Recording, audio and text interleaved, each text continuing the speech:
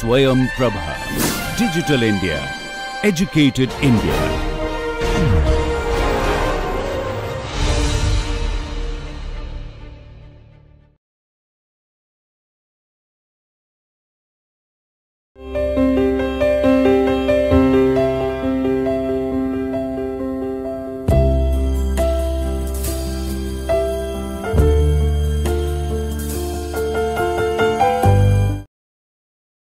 Welcome to the 15th lecture. Today we will start with the rigid body dynamics. Already we have covered the rotation and rotational kinematics in details, except few things which I have left for the discussion in tutorial, or either I will upload as the supplementary material for your help. So, today we are going to discuss about the rigid body dynamics, but for that what we need the basics of the Newton's law, that must be very clear. Okay. So, let us start with the Newton's law.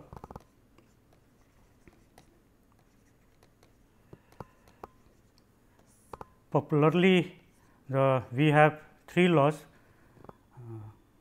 and the books they credit Newton's for all the three laws, but the reality is that only the third law is due to the Newton, it is a contribution, and other two laws, the first and the second laws, were already existing. Okay. And to that Newton added the third one. So, we discuss the basic things of the Newton's law. The first law states that a particle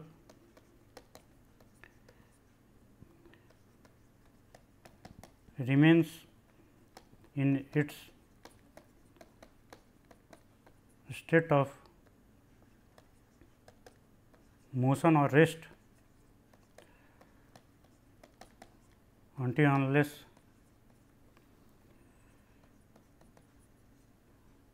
acted on by an external agency or external force.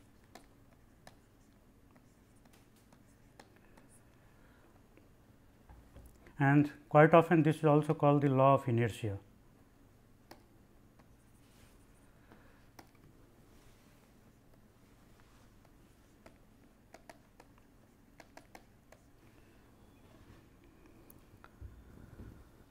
So, we will discuss the fine points of all these laws.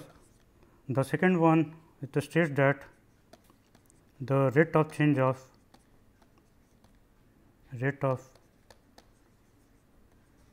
change of linear momentum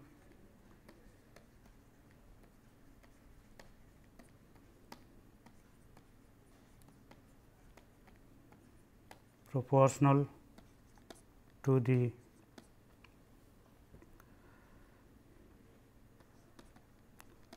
force applied and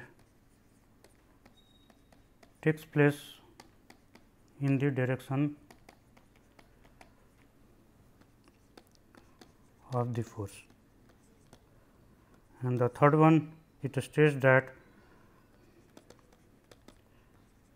action and reaction are equal in magnitude and opposite to each other.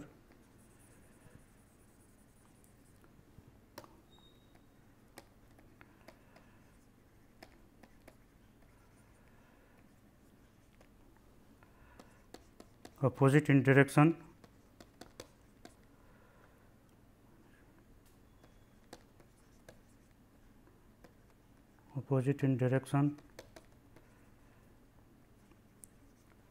and takes place on the two interacting bodies, which are two different bodies on the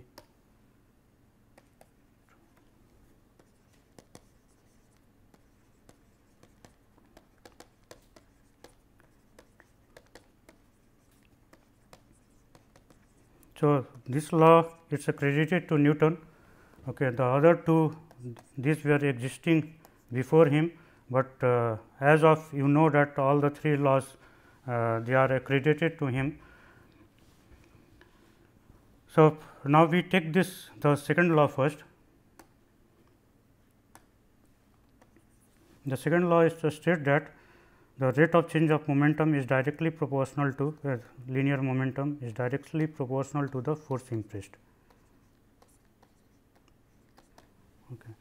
And or otherwise we can write so F will be equal to k times dp by dt, and by definition this our p, the linear momentum, this is the linear momentum. By definition this is m times v, where m is the mass of the body. So, here the assumption is that mass of the particle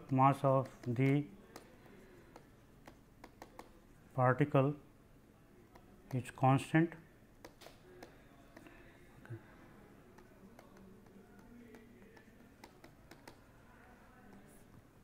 So, Newton's law is applicable to a particle, and it so happens that then it is extended to the different bodies. Now, if you look into this equation, so this can be reduced to k times d by dt m v, because m is constant. So, this can be written as dv by dt. Okay. In SI system, it is taken so that k turns out to be in SI system, k turns out to be 1. Okay. So, how it is done that if on the left hand side it is chosen as 1 Newton. Okay. So, on the right hand side, so 1 Newton is defined as the force which produces an acceleration of 1 meter per second square in a body of mass 1 kg. So, we can see that if the body mass is 1 kg and dv by dt, this is the acceleration. So, k m times a. So, this is 1. Okay. So, that gives you, here we have written magnitude wise, the vector notation we are not putting. So, this is k. So, k turns out to be 1. So, the SI system, the things of the units are defined such that k equal to 1, and therefore, your Newton's equation often you find in this form. Okay. Now, earlier also I have stated that if f equal to 0 means that there is no external force,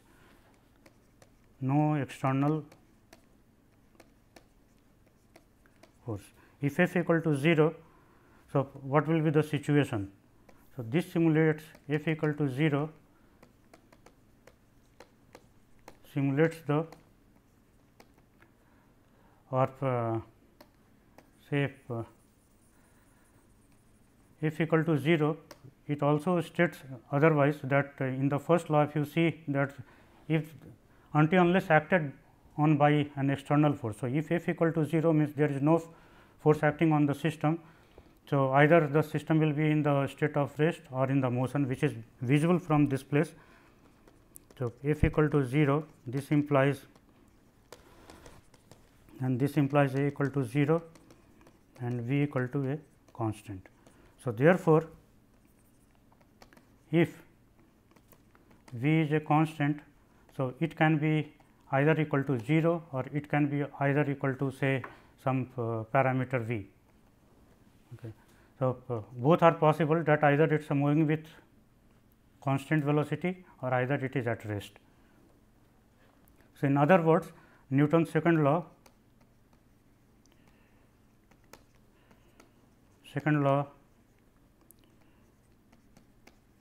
states the first law. Okay. This is what it implies, but then the question arises that what is the need of the first law then? Okay. So, the question is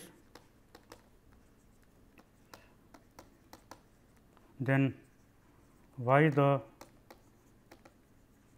first law is required?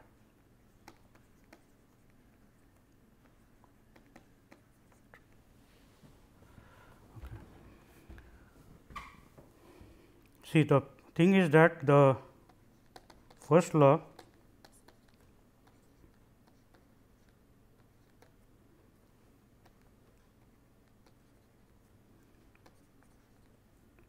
first law defines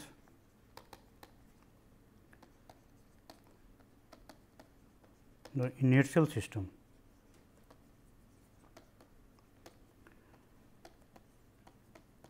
In framework of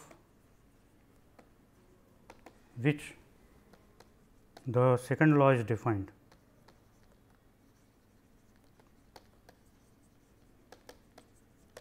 Without an inertial system, your second law is not valid. Okay. Just for take for example, this is a disk which is rotating with angular velocity omega, and a particle is placed on at a distance of r from here. Okay. So, this will also be rotating, but as you know that if there is no friction available, enough friction is not there. So, this will slide out. Okay. So, this will not stay on the board. So, if you see that in this system there is no force acting, this is a rotating frame. Okay. This is a rotating frame which is a non-inertial frame.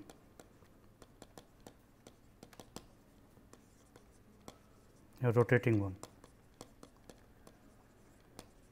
So, this is a non-inertial reference frame.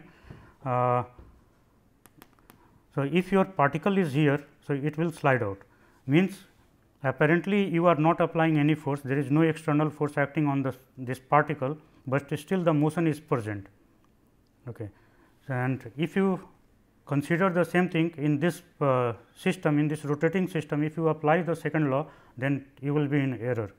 Okay. Because the second law is not valid in the for the non-inertial system. Okay. For that you need an inertial reference frame, only then you can apply.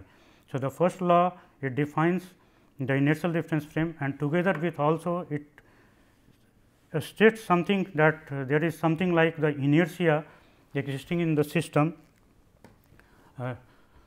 which does not allow the system to change its state. It may be particle, it may be a body or whatever. Okay. So, a particle is there. So, if it is moving, it will keep moving.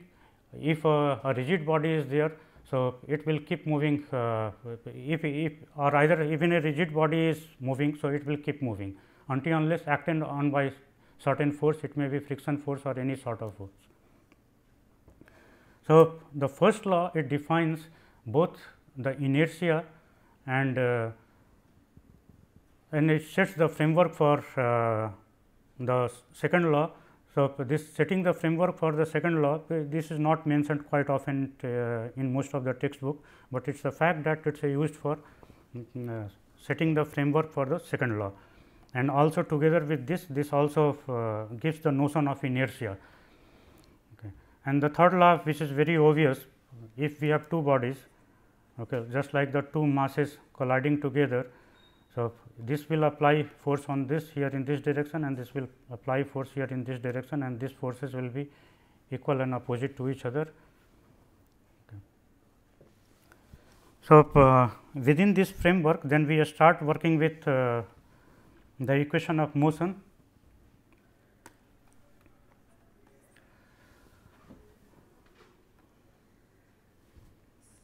So, in a frame,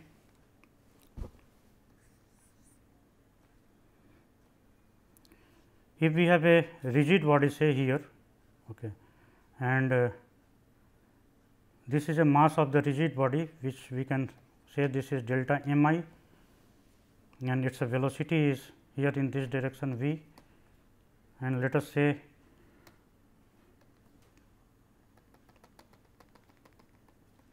this is the position vector of this point, which will indicate by r I.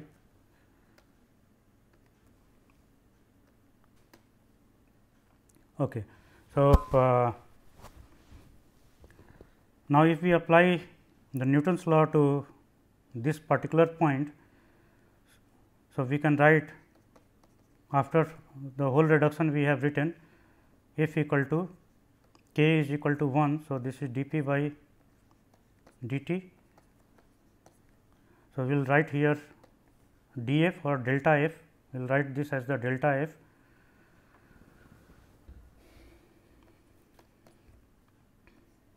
and this p, instead of writing here p, we can write for this particle as delta p I. Okay. So, this is the linear momentum of the particle delta m I, and which is nothing but delta m I times V I.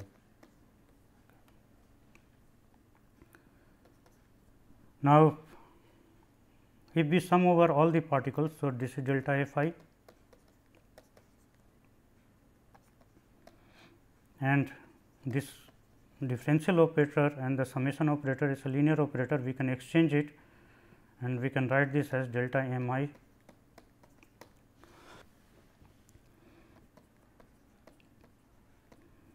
and this is nothing but your delta p I, means this we can write as dp by dt, where summation delta p I it extends over the whole body, which we are writing as the p. This is the linear momentum of the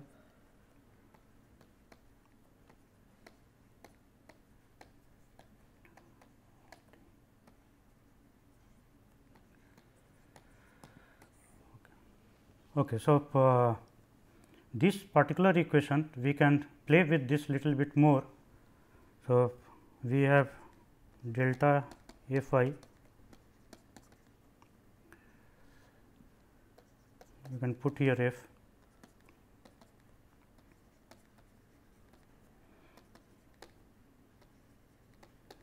and this we can write as d r I by dt. We know that V I, the velocity of the particle I, this is the ITS particle here, which we have shown.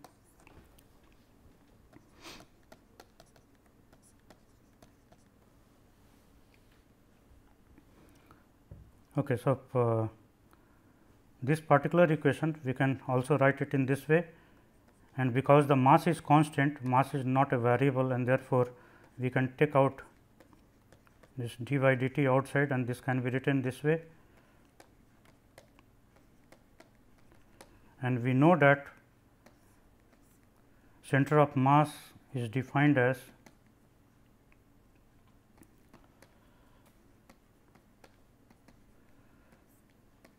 where m is the total mass of the body. So, this can be written as d s square m times r c m d t square, and which can be reduced to m times which you often write as m times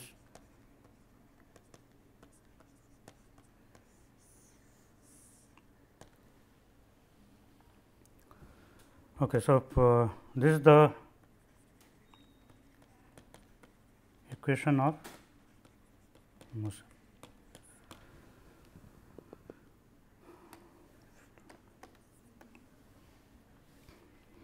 Now, on the other hand, if we look for the rotational motion of the body, then what happens? So, here in this case, the issue is little bit complicated.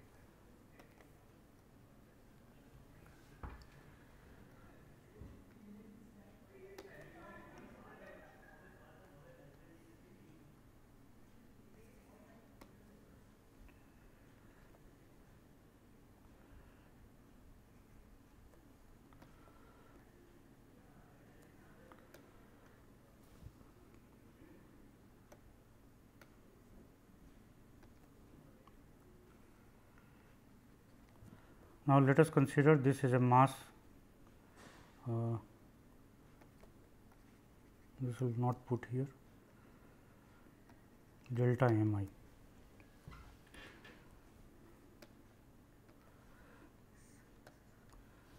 This frame we will write as E 1, E 2, E 3, this is a point O prime, this is point O, and this will write as E 1, E 2, E 3. Frame E 1, E 2, E 3, this we call as the inertial frame, in which we can write the equation of motion, we can apply Newton's law. Okay.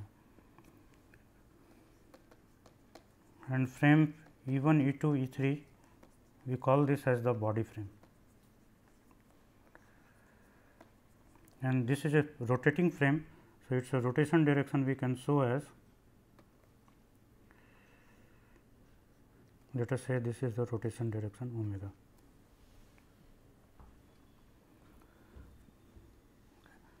And also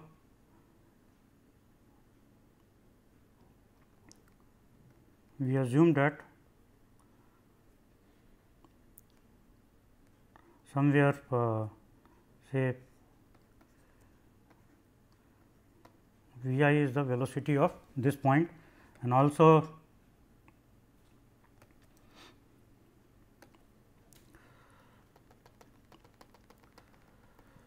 the radius vector of the origin of the body frame, this we write as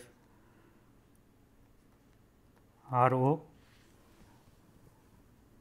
okay, and radius vector of this point. So, little bit change I will make here. Let us say this point is lying somewhere else.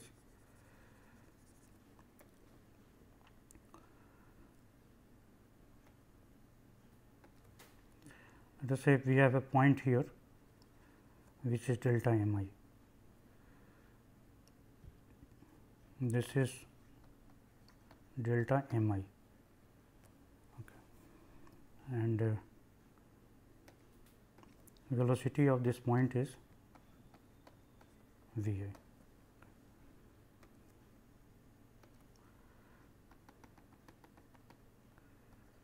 And this we indicate as rho I.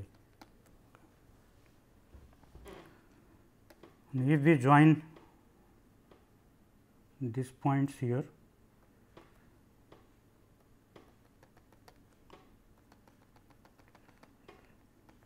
this vector will show as R I.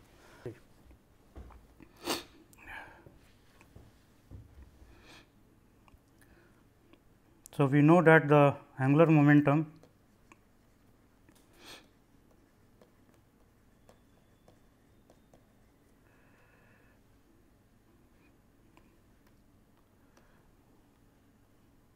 will indicate it by, for this particular particle, as delta H I. Okay. And we are writing here in terms of delta H I because we have to integrate it over the whole body, finally sum it over the whole body and calculate the angular momentum of the system. Okay. So, this delta H I we can write as R I cross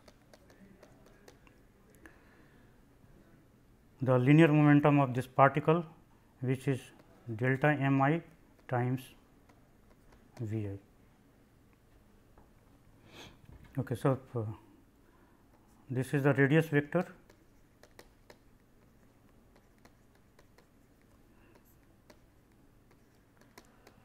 linear momentum.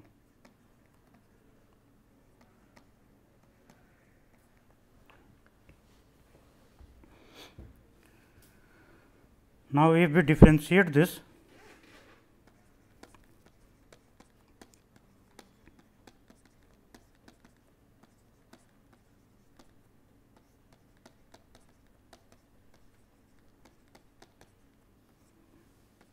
okay. So, differentiating this, it gives me d r I by d t cross delta m V I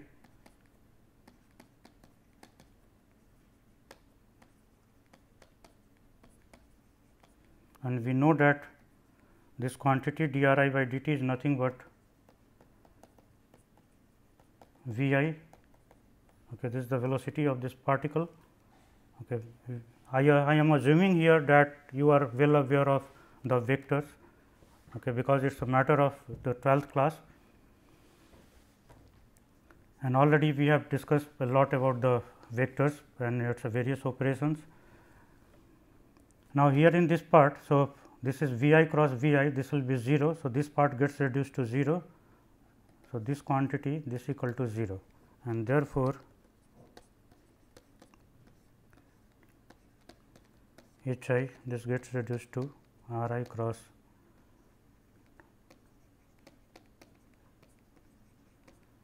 and as we know this quantity already we have written, this is R I cross delta F I.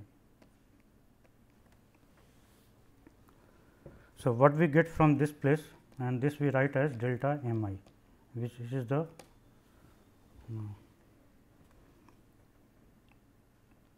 M I stands for the torque. You can use also some other notation, but this is okay. Sorry, this is here we will write this as here in this place. This quantity then we write as delta M I.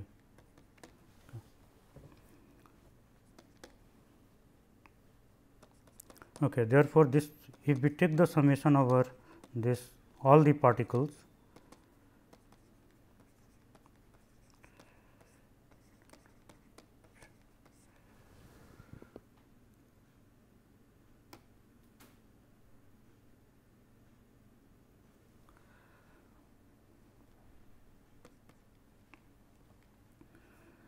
so as we know this summation operator and the differential operator can be exchanged.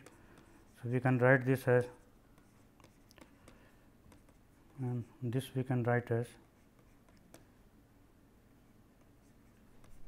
dH by dt, and on the left hand side here we can write this as m. So, what this gives me, m equal to dH by dt. But see here in this case what we have got, this is the angular momentum we have calculated about this point O prime. So, this is the angular momentum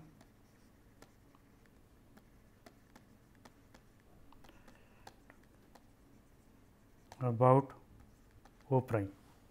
Okay. This is not the angular momentum, this V we have written, and this O. Okay. So, the story does not end here, we have to extend it, because this is the, say if you have an aircraft or the satellite and you are sitting on the ground. So, the angular momentum, as you are aware of, most of the time you are calculating about this point O, which happens to be the center of mass.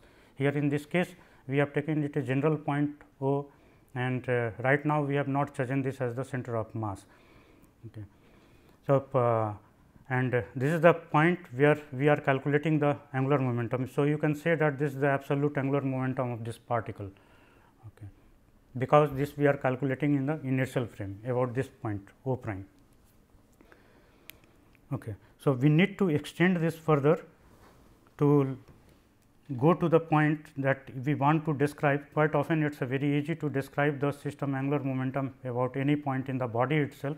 So, we reduce it to that form, and we see that what benefit we get out of that.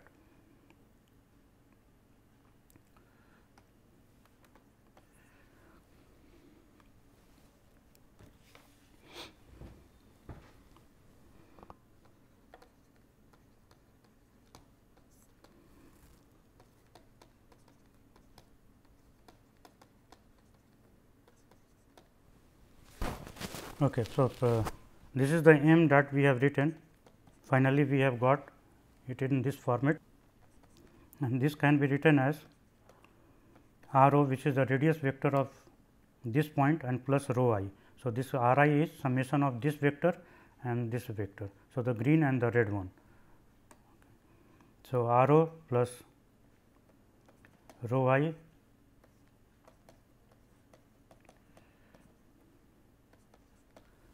plus delta F I.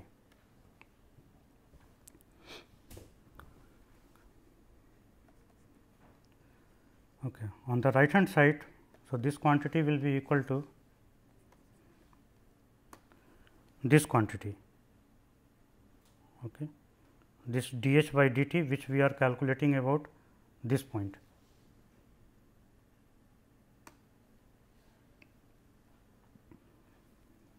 So, we write about this point d by dt, and the angular momentum of the whole system, which we have written as r I cross delta p, which is nothing but the linear momentum of the particle. So, delta m times V I. Initially, we differentiated this quantity and then we have changed the operator. So, look here in this place somewhere we have done that. Okay, so, if we sum over this one, summation where we have shown. Okay,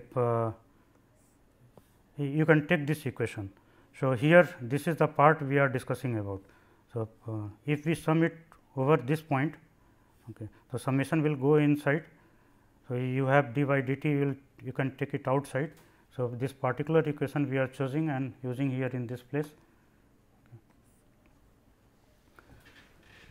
Now, the left hand side, this particular part will use this whole thing in our expansion. So, this we can write as, because R 0 it is not dependent on this summation, R 0 is a particular point in the body. So, what we have done that in this frame we have fixed the point here itself and we have not considered this to be the center of mass, and the center of mass will evolve out of this during course of our discussion. Okay. So, we utilize this equation to formulate our whole problem. So, we stop here, this is our basic equation and we will continue here in the next lecture. Okay. Thank you very much.